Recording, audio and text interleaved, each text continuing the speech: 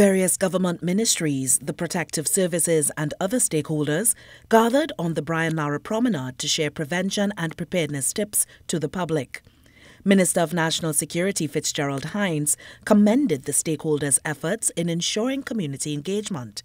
He also noted that even though this country has largely been spared the destruction of natural disasters, he warned that we are not immune. Disaster is always looming large, and we don't know not when or not how.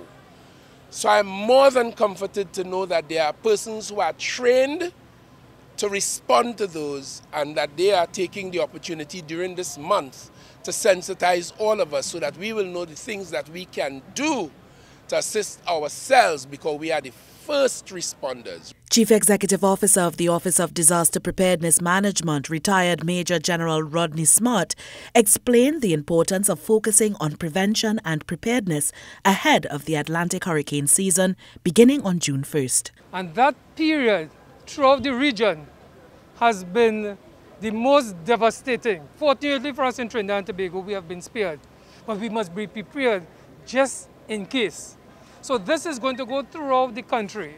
Next week, we're going to be in San Fernando on the Harris Promenade, and then 2 weeks after in Scarborough. The National Disaster Prevention and Preparedness Multisectoral Committee, spearheaded by the Office of Disaster Preparedness and Management, is responsible for the staging of the Expo and other activities during this month.